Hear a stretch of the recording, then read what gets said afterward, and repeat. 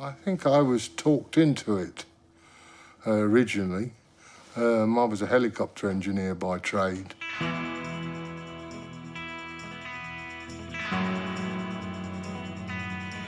I lived in Elstree at the time, and my parents got a pub in Elstree, and one particular person used to come in there was Patrick McGurn.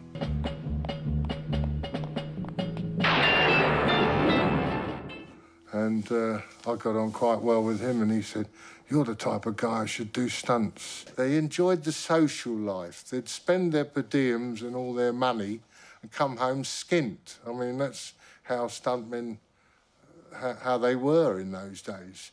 But they had plenty of nerve. A lot of them would do the dangerous bits and pieces, you know. In the early days, stuntmen didn't want to help my generation that came into the business. They did, because they saw it as a threat. So you had to fend for yourself. Because I was an apprentice at Rolls-Royce and was into helicopters and that, and did my 5 years engineering-wise, it was nothing. You could come out with ideas that you used to get on a set and look at a layout of what they were doing and saying, well, that ain't going to work. We need to do this. So I came in at that era and I got so much work I couldn't.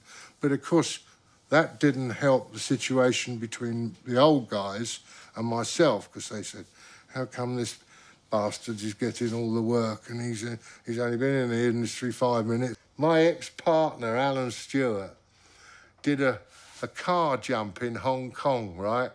We had a car transporter there with a bus parked here, and he goes over, jumps the bus. And he put, one year he put that picture of this happening in the stunt book, right? And Eddie Eden, God rest his soul as well, he put the same picture in his column of the same jump. I'll never forget it. I've still got that one particular one. It was really getting technical then.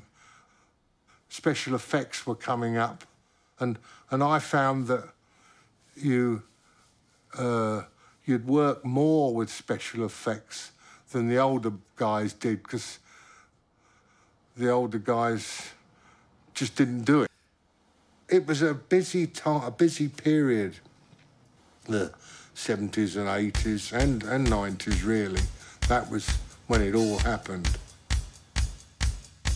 And I'd be away for like 6, 9 months at a time. I worked with Stallone, I doubled Dolph Lundgren, I got into a lot of films like that where I was doubling main actors. It's time to live a life now. All that running around all over the world, getting paid was nice, I've got to say. But it's a young man's game now, I think.